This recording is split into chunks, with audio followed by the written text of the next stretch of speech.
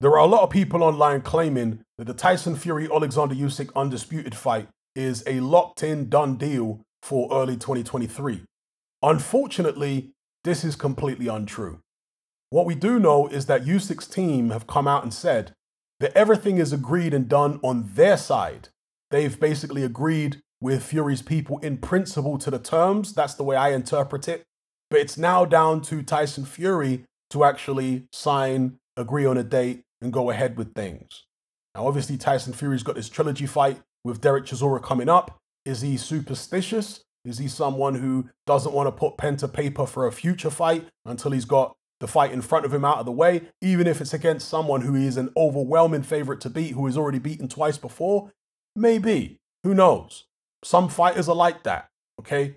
But with regards to the people saying the fight is a done deal, it is not a done deal. How many times have we been in this situation before where one side say they've agreed to the terms and they've signed their contract, they're just waiting for the other guy to do it, and the fight doesn't end up happening? Isn't that what happened in 2021 with Anthony Joshua and Tyson Fury, where Anthony Joshua said everything's signed, it's all done from our side, and then literally a day or two before, Tyson Fury said that he was going to sign the contract. Then all of a sudden, the Wilder arbitration result comes out and Fury can't go ahead with the fight.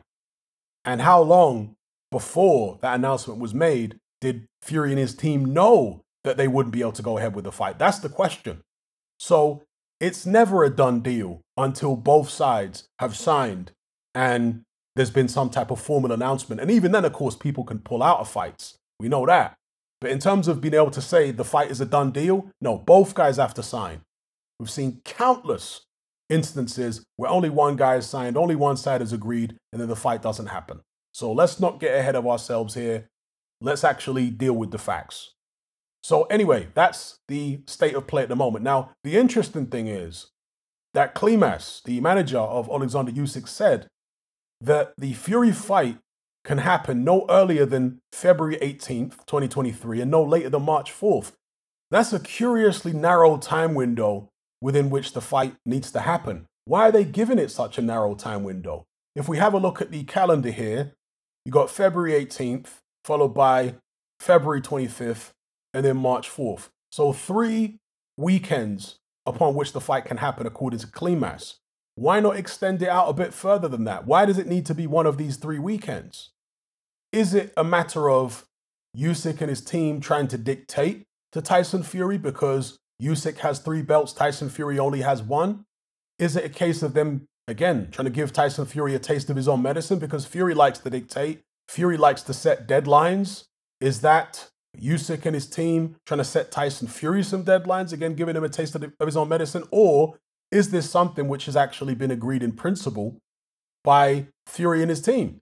As in, Klimas, etc., have spoken to Bob Arum and Frank Warren, and they've said, look, these are the dates we're looking at, 18th, 25th, or March 4th, and maybe Team Fury are perfectly cool with that. Let me know what you guys think in the comments below. And the only reason I raise this is because I get anxious when I see situations or, things that crop up which could potentially jeopardize a fight. And this is a fight that I desperately want to see. I don't want anything to get in the way. I don't want there to be any issue where somebody doesn't like these 3 dates. Someone wants a date a week after, a week before, or a month later. I don't want to hear or see anything like that. I want us to get this fight. As soon as Tyson Fury is done with Chisora, and look, it is heavyweight boxing. Anything can happen, quote unquote. And sometimes it does. But this is as close as you're ever going to get to a routine, sure shot victory with Tyson Fury versus Derek Chisora, the trilogy fight. If Derek Chisora was to pull off an upset here, this would be absolutely extraordinary.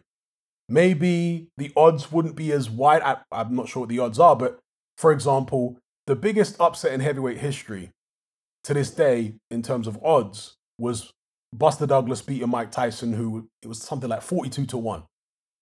I'm not sure if they're going to be that wide here with Tyson Fury and Derek Chisora. They might be. But to me, it would be an even bigger upset because of the fact that Tyson Fury's already beat Chisora comfortably twice. So to get beaten by a guy who you've already beaten twice, and remember, Fury right now is at his prime or close to his prime. Some would argue that he's either a bit past it or perhaps he hasn't reached it quite yet, right? But he's there or thereabouts. Derek Chisora, on the other hand, is way past his prime. This is not a peaking fighter at all. That's why it would be an absolutely extraordinary thing if Derek Chisora managed to beat the Gypsy King. So I'm not anticipating that happening. I'm expecting Tyson Fury to come through without any real issues at all, and hopefully then have this undisputed unification showdown with Oleksandr Usyk. So yeah, let's hope nothing gets in the way of it. Let me know what you guys think in the comment section below. If you're tired of the biased narratives and mass censorship on mainstream platforms, and you want to be part of a community of critical thinkers who love free speech just as much as you do, then come and join me on Patreon and access my weekly no-holds-barred, censorship-free podcast where we lift the lid on a wide variety of controversial topics. It's not mainstream friendly, it's not politically correct, but that's the whole point. We dare to stand as a beacon of reason against an army of insanity. Just head on over to my Patreon page and select the tier called Hatman Hot Topics. You'll gain access to a minimum of 2 hours of exclusive content every single week, including podcasts, videos, interviews, live stream Q&As, as well as my popular Confessions of a Nightclub Bouncer series. Not to mention a vast back catalog of hundreds of hours of previous episodes. You can listen via the Patreon app with the option to download in high-quality MP3. We've also got an Element group where you can come and chat and hang out with myself and other members. Unlike Discord, it has full end-to-end encryption, it's decentralized, and it's 100% censorship-free. You can also send voice notes as well as much larger audio and video files than you can on Discord. So come and sign up on Patreon. There's no contract, there's no commitment, you can cancel at any time, and it's cheaper than a cup of coffee. So I'll see you over there. I'm out.